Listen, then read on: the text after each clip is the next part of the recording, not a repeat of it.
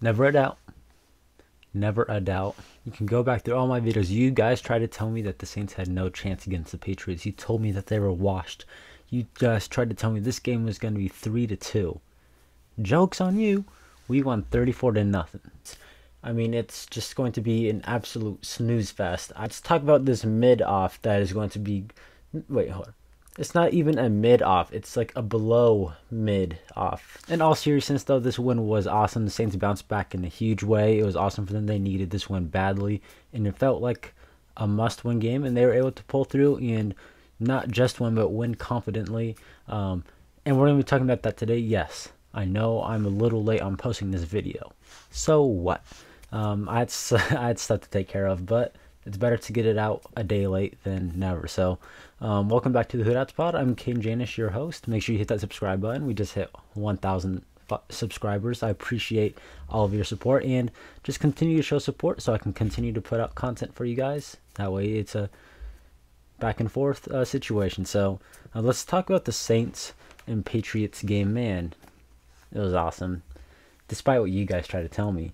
It was an awesome game. I thought it was going to be really boring at first. It started off really boring.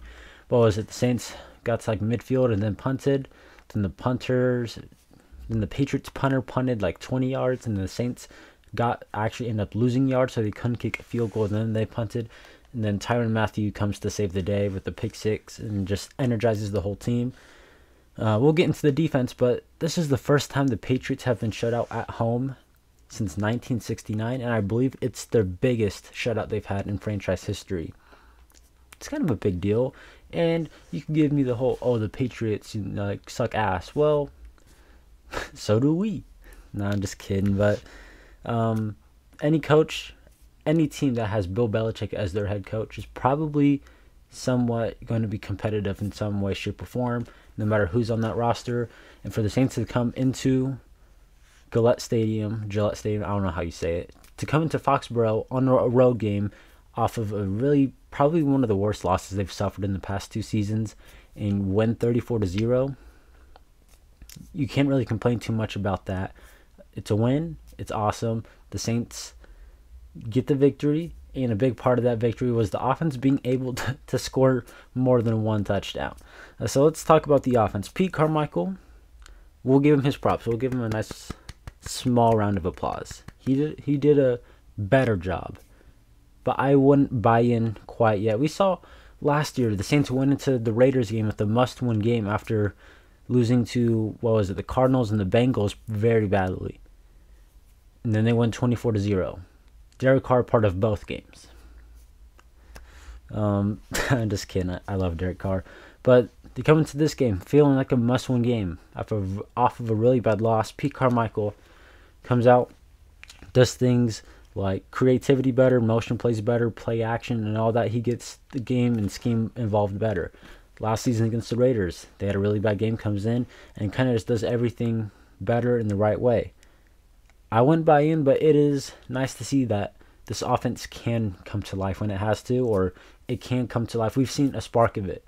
Now we just can't let Pete Carmichael get in the way of stopping that. He needs to not get in the way of himself from calling good plays. He needs to continue to be consistent. Yeah, you called a great game. Well, guess what? Like, Drake has one good song on that album, so that he just dropped. Don't be like a one-hit wonder like every 10 weeks or whatever. Be consistent. It's okay to have the occasional bad game or the bad week. Everyone has those. Drew Brees had those. Sean Payton has those. Marshawn Lattimore has those, whatever. It's going to happen. This NFL, any sports, you're going to have a bad game. But be more consistently good than you are consistently bad. Be able to get your guys into better positions. Set up your guys for success. He did that this week. Good job. Now do it again this week against the Texans. And I'll actually believe that this offense I'll believe that he has changed and that this offense can get going if we are able to score 20 points or more. If we can score more than 21 points this week against the Texans and next week against the Jags on a short week. I'll believe it if we can score 21 or more points in those 2 games. Texans are a very well-coached defensive team. They might not have like super big stars or whatever, but they have DeMeco Ryans, who's a really good defensive coach. And the Jaguars, or like defensively, I don't know too much about their coaches. We're not going to talk about that, but their defense is solid. They just held the Bills to what, like 14 points? I'd say that's a pretty good accomplishment. So, Pete Carmichael, good job this week. Keep it going. Keep it going. Your ass was on the line this week. Your ass is still on the line. You're up. He's still back. His back is still up against the wall, even though he called a good game. If he comes out and has a bad game this week and on a short week sucks against Jacksonville, that's a perfect time to release him or demote him or switch roles with Ronald Curry, because now you have 11 days to figure it out. You lose Thursday, for example. Friday and Saturday, you figure it out. Hey, Pete, you got to go. Sunday, you're ready to start game planning for the Colts as Ronald Curry as your offensive coordinator. So his ass is he's still in the hot seat. But he came out here against the Patriots and called a good game. I'll give him that. The red zone offensively went 3 for 3. They had 4 red zone trips. With that 4th one, they took a knee. It was the end of the game, so that doesn't count. 3 for 3. Good job. We finally got touchdowns in the red zone. Outstanding. We finally got a game over 20 points. Outstanding. This is the first time since the Cardinals game last year the Saints have scored 30 or more points. The last time the Saints won a game scoring 30 or more points was the Seahawks game last season, when Taysom Hill basically put the whole fucking city on his back and scored 4 touchdowns and blocked a punt. So it was nice to finally be able to score more than 30 points and win, not 18-19. Yeah, I thought overall though, Pete Carmichael, I know Nick Underhill and the reporters were giving him a lot of heat and a lot of shit in questions about why aren't you using motion, why aren't you using play action, why aren't you getting these guys involved. He did a good job this week. I believe they used motion on about like 20% of their plays. Credit to New Orleans football for that stat. So motion is good, but do it again next week. Be better at it. I thought the plays he called were better. They allowed guys like Michael Thomas finally to go over the middle and catch slants. Like, let these players do what they do best. He set them up for success. He did a really good job. He allowed Alvin to catch passes outside and not just on like check down, like behind the line of scrimmage. You saw Alvin kind of not super far downfield on like Texas routes, not yet, but you saw him out there not just doing what he did last week against Tampa Bay. So props to Pete Carmichael for putting together a offensive game plan that actually works. Is there anything else? Oh, so we're still talking about Pete Carmichael. Second half, you're up 24-0. I get wanting to be more conservative, but did you not see what happened 2 weeks ago in Green Bay?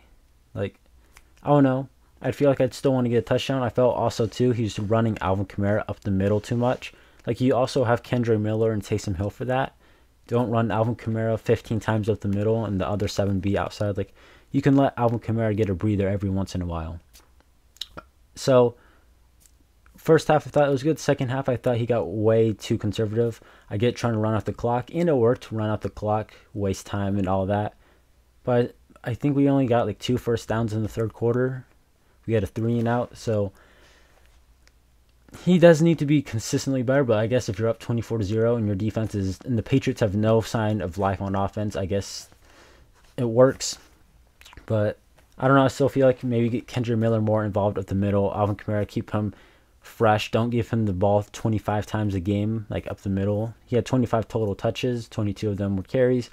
So we'll have to look and see how many were like up the middle. And Alvin Kamara can run up the middle. I'm not saying he can't, but you want to keep Alvin Kamara fresh. And speaking of the running backs, Alvin Kamara and Kendre Miller, it feels like the Saints are still looking for an offensive identity. But I think what they want to be is not a ground and pound running offense, but I think what they want to be is similar to what the 2017 Saints were. I'd say 2017 Breeze is definitely better, without a doubt, than 2023 Derek Carr. But I think their range of being able to throw the football is probably similar. Drew definitely got the ball out faster, that's for sure. But I feel like they can probably hit the deeper passes when they can, hit the middle, and then obviously the checkdowns. But that 2017 offense for the Saints relied on Alvin Kamara in the short passing game, over the middle stuff, runs outside. Mark Ingram did the dirty work. When Jamal Williams comes back, Jamal Williams and Kendra Miller can do the dirty work. Let Alvin Kamara do the other stuff. You have weapons. Ted Ginn Jr. You now have Chris Olave and Rashid Shaheed are better than what Ted Ginn was for the New Orleans Saints. You still have Michael Thomas. Definitely a lot older and maybe not as good Michael Thomas, but you still have Michael Thomas. You have a better tight end. Offensive line is probably not as good right now. We'll see how the season progresses, but it's still doing better. So I think the Saints want this offense to look like 2017. In order to do that, you got to establish a running game, which I thought the Saints did. Kendra Miller, I believe, spoke about that. That Pete Carmichael came into this game wanting to establish a run game. They did that. They set up play action passes. That allows Derek Carr to do good. Derek Carr is really good on play action passes and over the middle. We saw more play action passes. We saw more passes over the middle. This is what this offense should look like. This is everything we dreamed of going into this season. Let the defense do what they do, while the offense can put up 21 to 24 points. 21 to 24 points would basically win the Saints probably 11 games this year. Like, that's how good this defense can be, but the offense has to give them some slack, has to give them some rest, has to reward the defense for the work that they are doing. So I think the offense is still looking for what they kind of want to do offensively, find an identity. They definitely are going to be a gun-slinging offense, but they need to be maybe not similar to the 49ers, but the 49ers have basically very good pieces everywhere. Brock Purdy looks like a franchise guy, but when you have Christian McCaffrey, who could be like Alvin Kamara, you have all these weapons around him, and the Shanahan is setting him up for success. Pete Carmichael needs to set up Derek Carr for success. Derek Carr is not going to make the best throws or every throw, but if you set him up with the right plays, you have the right players around him, there you go. Offensively, though, I still think the big three, Michael Thomas, Rashid Shaheed, and Chris Olave, are still not being used like the big three. There's still games. There's going to be games where one guy doesn't get any recognition in 1 week, where that same guy comes back and has a good game. Olave might have a really good week 2 weeks in a row, then have 2 bad weeks. Thomas might have 3 good weeks and 1 bad week, whatever. It just feels like they still haven't found chemistry yet between the big three, Derek Carr and Pete Carmichael. They got to get Chris Olave and Rashid Shaheed maybe more looks. Michael Thomas definitely looked like he was a big emphasis to get the ball to him early and often in this game, which is good. He is a chain mover.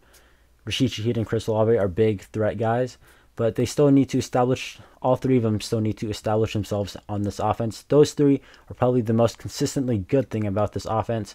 They just need to be utilized better. Play calling, and just Derek Carr needs to maybe build more chemistry and trust in those guys to win their one-on-one matchups, maybe downfield, over the middle, whatever it is.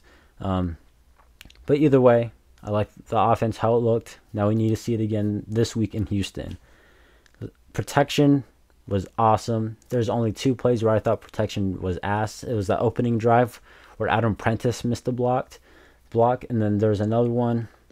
I think Carr had to roll out, or it was that big play to Michael Thomas when he kind of dove back and caught it like that. I thought that was probably the 2 plays that come to mind when I think the protection was bad.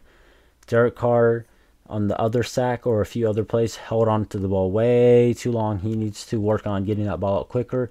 Maybe Pete Carmichael's calling plays that take longer to develop. I know one of them was on 3rd down and 10, so he's looking downfield. So I'm okay maybe if you're out 30-0, it's 3rd and 10, and you're looking downfield and you take a sack. It's not that big of a deal. But Derek Carr, even early in the game, even the past few weeks, he holds on to the ball way too long. Needs to get that ball out quicker. This is where plays like slants to Michael Thomas or Texas routes to Alvin Kamara, option routes to Alvin Kamara, Lucy plays to Michael Thomas. If you don't know what Lucy is, Michael Thomas he's in the slot and has the option to run out a hitch or run a slant. So if you play Madden, I'm sure you know that tight end option route. There's no slant option, but you can either curl or kind of run out. That's kind of what Lucy is for Michael Thomas and the Saints. So Derek Carr needs to be better at getting the ball out quicker, and maybe these plays need to be called better to help him get the ball out quicker. One of the final things I want to touch on before we go over to the defensive side, Alvin Kamara is awesome. I mean, we missed him those first 3 weeks. Came back, didn't have the best game against Tampa, but Alvin Kamara, he wasn't named the team captain. I don't know if he wasn't because the players didn't vote for him, or if he couldn't because of that suspension. But Alvin Kamara is the leader of this locker room. You have guys like Cam Jordan, Demario Davis, and Tyrann Mathieu. Those guys are like the leaders and the captains, but Alvin Kamara, he's the leader of this locker room. He sets the example. Guys follow him. He's the face of the franchise. He may not be what he was maybe back in 2020, 2018, 2017, but he is the face of the franchise. And you could see it this whole week after the game against Tampa Bay. He said we need to have some tough conversations with Pete Carmichael. During that week, he was kind of speaking up for his teammates, the guys, saying things need to change. We need to talk about who needs to be getting the ball better, how we can scheme things open, how we can revolutionize, maybe get the offense more modern, use modern techniques and stuff like that. He's basically speaking up for his teammates. He's the guy I'm assuming a lot of guys go to just to learn. Alvin's been noted to be one of the smartest guys on the team, maybe just around the league in general. Like Alvin Kamara is that guy. I just wanted to give him props. He's also the touchdown leader for the Saints now. He's been waiting probably 2 years for that. So what is that, 73? He just beat Marquez Colston at 72.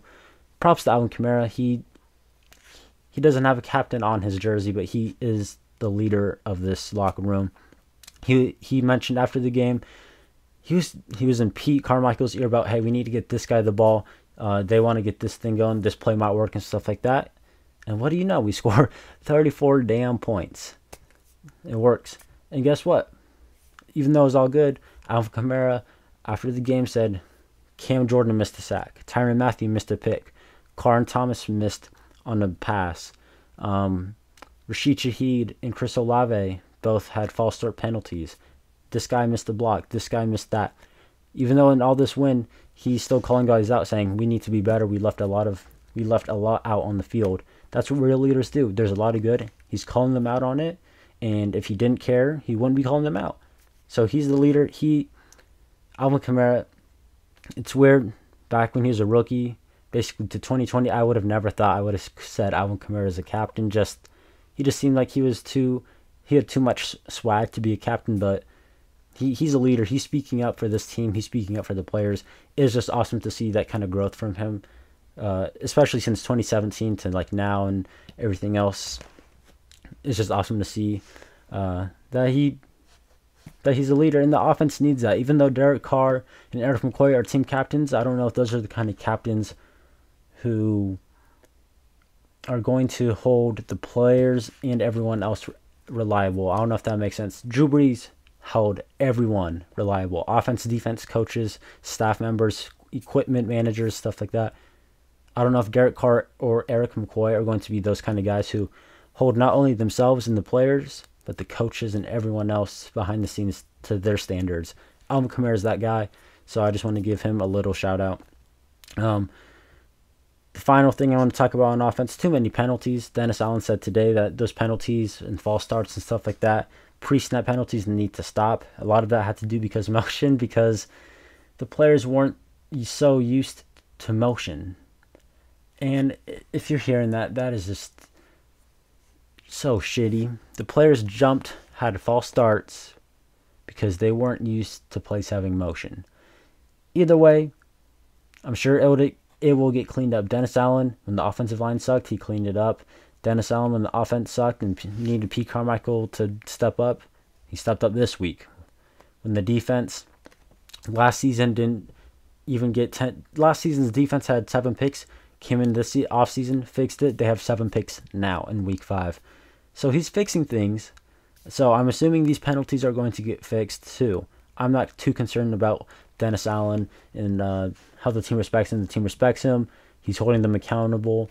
And I think Dennis Allen will get the penalties and all that fixed. As long as Pete Carmichael continues to do his job, this offense can definitely be a lot better. Let's flip over to the defensive side of the ball.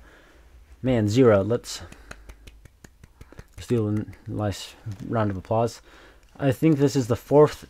This is 3 years in a row the Saints have held a team to a shutout. Should be 4, but Tampa Bay kicked a stupid field goal, so Tom Brady didn't get shut out.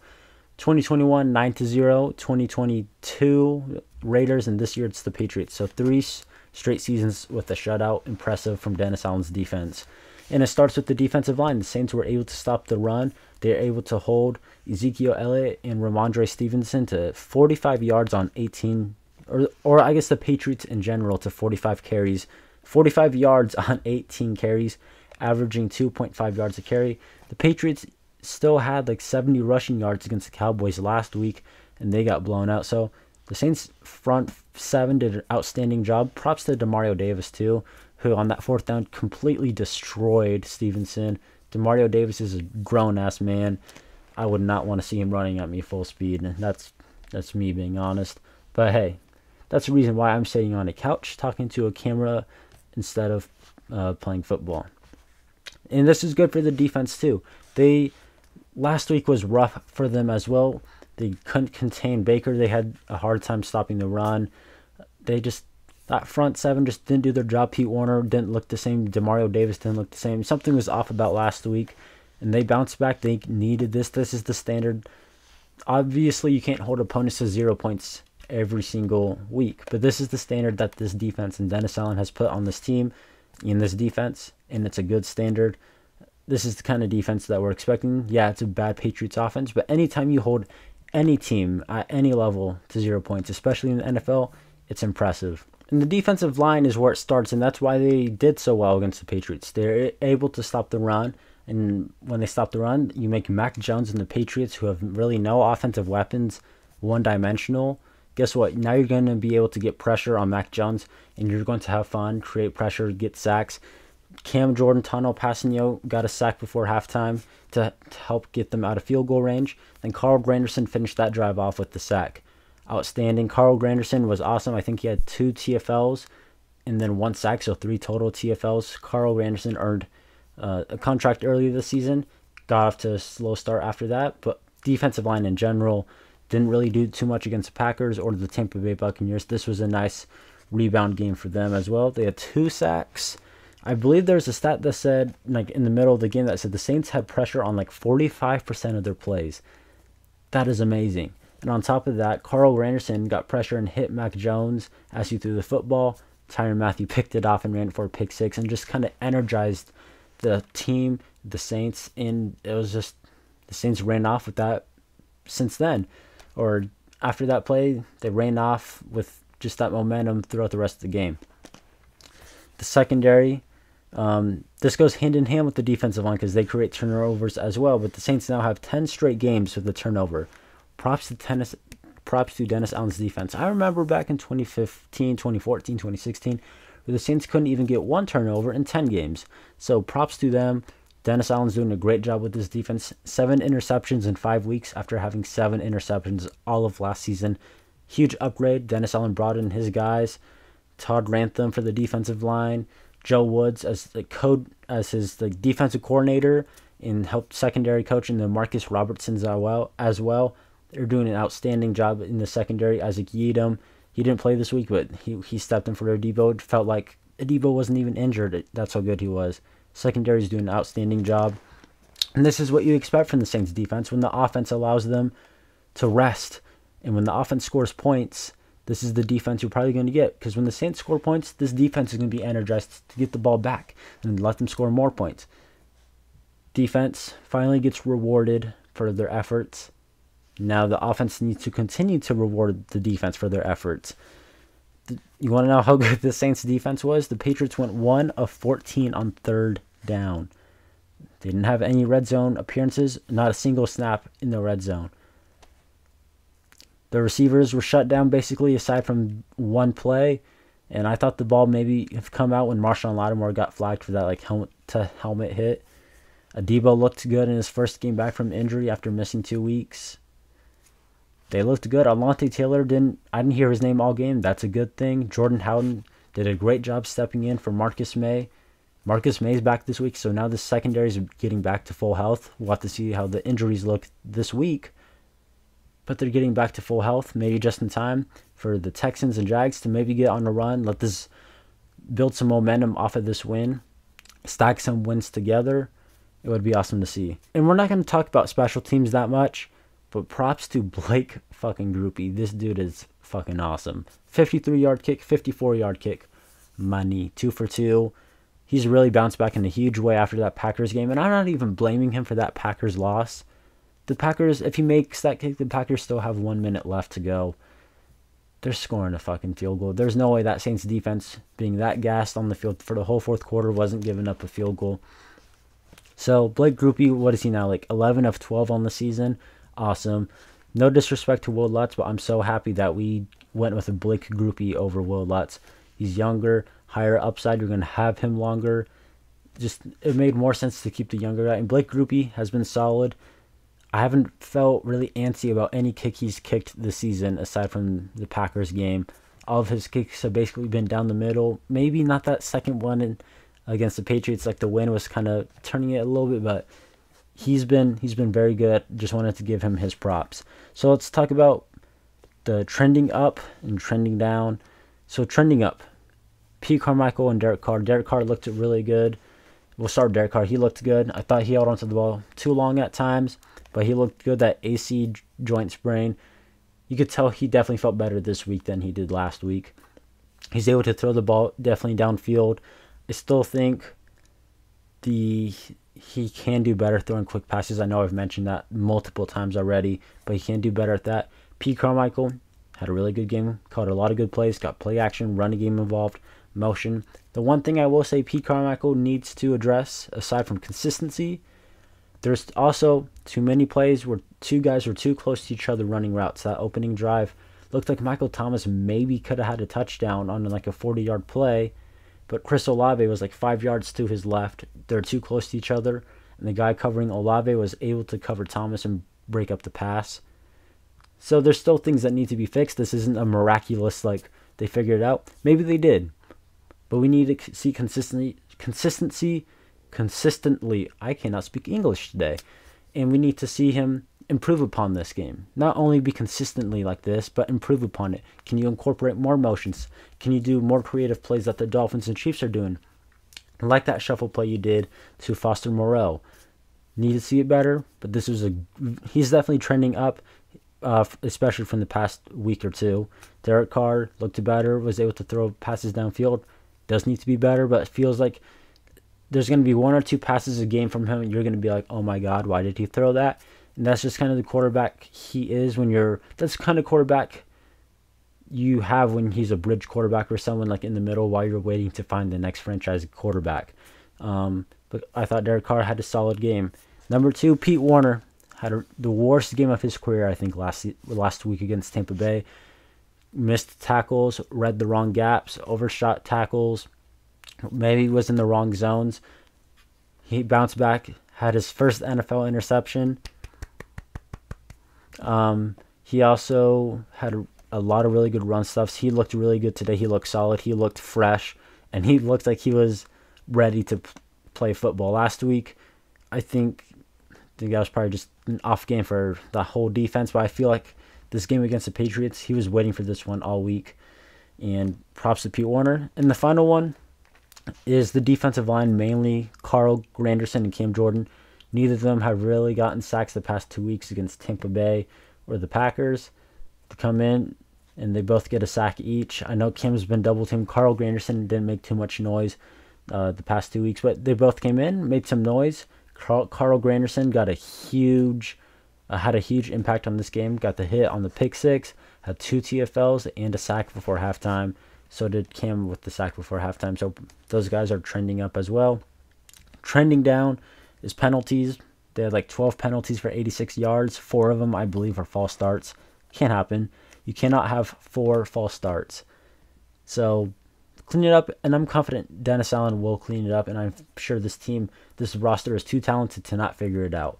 Number 2 is Adam Prentice. I only noticed him I only saw him play 2 offensive plays. One of them, he lined up literally behind the left guard, James Hurst, and then he blocked the guy Cesar Ruiz was blocking. James Hurst then helped Eric McCoy on a double team and left the defensive tackle wide open to sack Derek Carr. He just wasn't helping him out. Adam Prentice has had a rough 2 weeks. He is injured, or he went to the locker room with a knee injury. I don't want to bash the dude. He's an NFL player. I'm a dude on the couch. But he's had a rough 2 weeks. Wouldn't be surprising if the Saints test out fullbacks this week, especially if Prentice is injured. And the final person, I didn't want to put him on here, but he it wasn't a bad game, but he had 2 bad plays. Chris Olave, 2 receptions for 12 yards and a touchdown. Had his first touchdown. That was awesome. You need to give him the ball more for sure, Carr and Pete Carmichael. But he had a play. He was looking over, caught the ball. Beautiful throw from Derek Carr, by the way. Couldn't drag the second foot. And the other play, could have had another touchdown on another beautiful play. And he hit the ground and the ball popped out. He needs to start making those plays. If he wants to become an elite wide receiver, a top-tier guy like Justin Jefferson, he needs to be able to hold on to the football when hitting the ground. It happened against the Tampa Bay Buccaneers last season. Happened against the 49ers last season.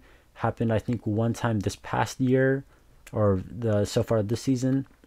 And happened yesterday against the Patriots. He needs to be able to hold onto the ball through contact on the ground. Too many times that has happened. I'm sure he will get better. He's been better on contested physical catches. He needs to be able to control the football going to the ground. That's something he needs to work on. Don't want to shit on him. I think he needs to be involved better. This team is better when he's getting the football, but he needs to be better at holding onto the ball when he's hitting the ground. And I think he needs to make those 2 plays. If he makes those 2 plays, he has 4 catches, 120 yards, and 2 touchdowns. So we went from 2 catches, 12 yards, and 1 touchdown to that. Take it or leave it. And the final thing, before we get out of here, the player of the game, Alvin Kamara, 25 touches, 97 yards, 1 touchdown. Awesome. What looked awesome in pass protection. Broke the touchdown leader record. And he just showed his leadership throughout the week. Showed his leadership during the game. Helped Pete Carmichael call plays or get in his ear about stuff, which he shouldn't have to, but it's good that he can. He was just an all-around great player on Sunday.